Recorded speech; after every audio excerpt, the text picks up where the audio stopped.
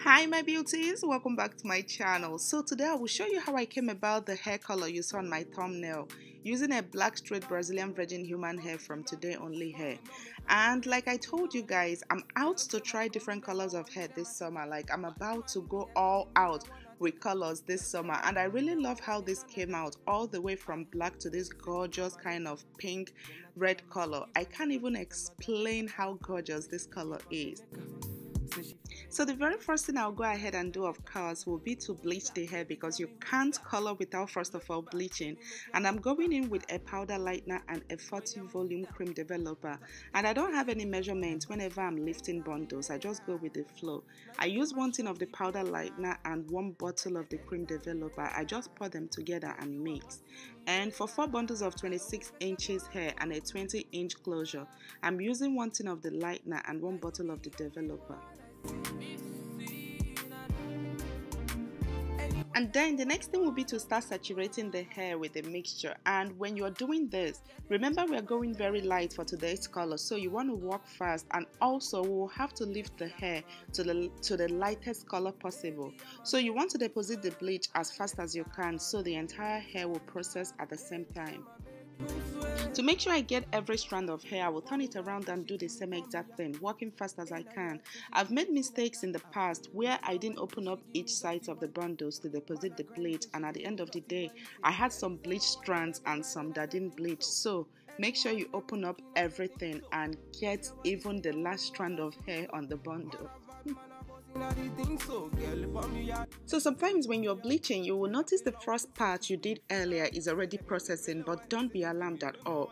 Just finish up and wrap it in a foil paper like I'm doing here. This allows it to process quickly, and I normally leave it for about 30 to 45 minutes.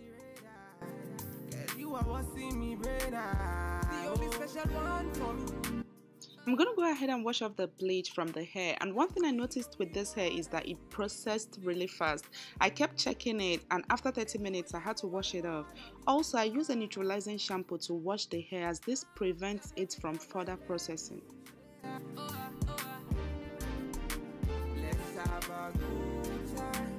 I was kind of concerned the hair didn't lift as I wanted, but surprisingly, after it dried, it was exactly the color I wanted. Very pure blonde color, which is perfect, especially for the pink color we're going for today. We need the hair very light before depositing the color. So for the color, I'm using 3 bottles of Adora or Adon. I'm not sure how this is pronounced, but I'm using the fruit punch and cotton candy. I'll go ahead and add the color to my bowl, and also I like lightening my color a little with the help of a conditioner.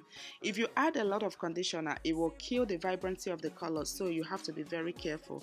I will just mix the colors and the conditioner together and then begin applying it onto the hair.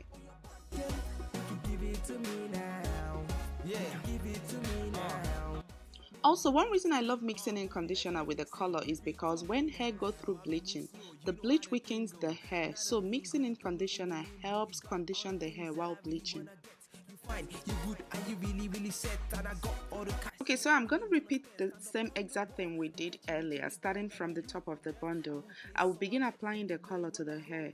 And the 2 colors I used are kind of a dark pink and a light pink. I don't like using colors that are too light, like a bubblegum pink or anything within that color range, because it will not show up on the hair.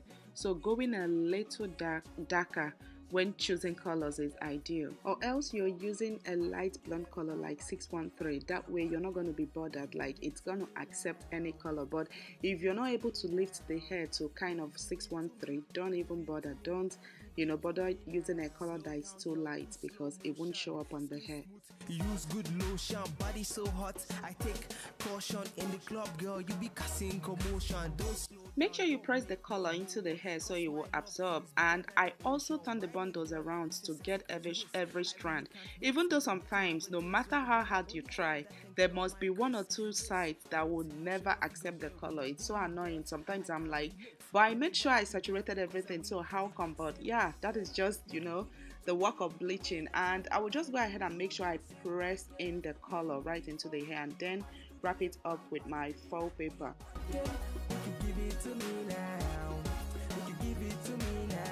So I'm always used to keeping the root of my closure or frontal dark to match my skin tone, but today I decided to color everything. I wanted the same color all over the hair.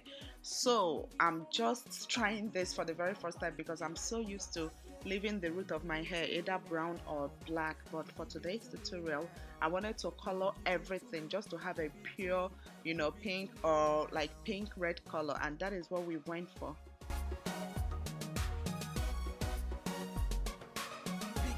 So I left the color on the hair overnight because I want it to completely dry and absorb into the hair, and I find that this works better than washing the hair 2 to 3 hours later.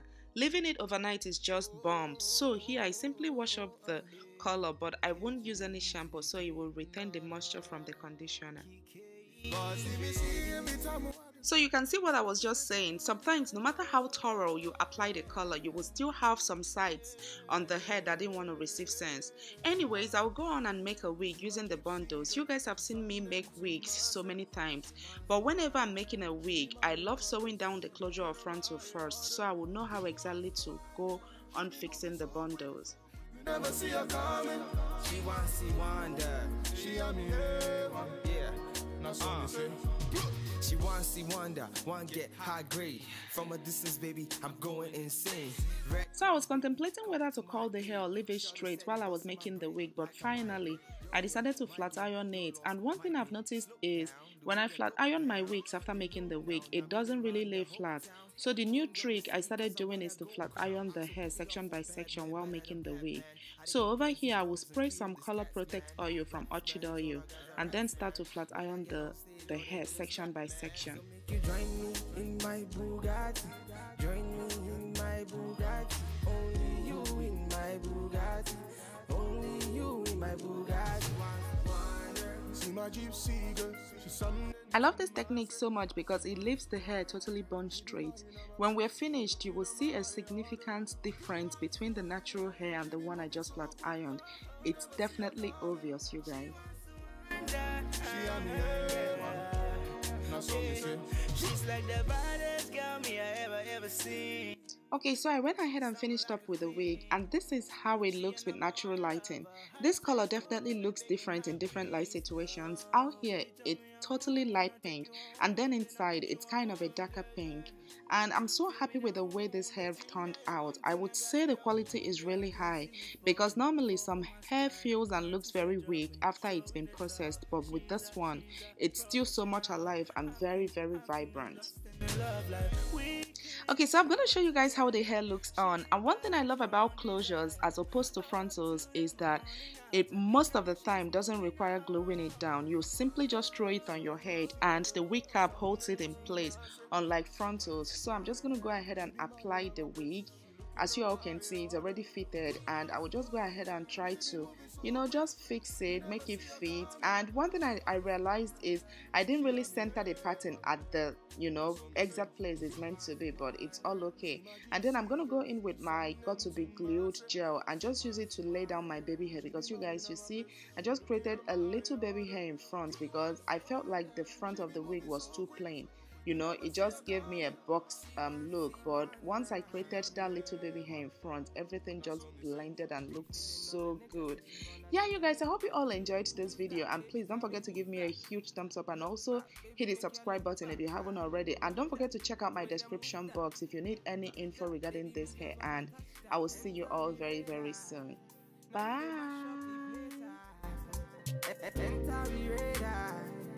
You are what's in me brain. The only special one for me. Now you be the only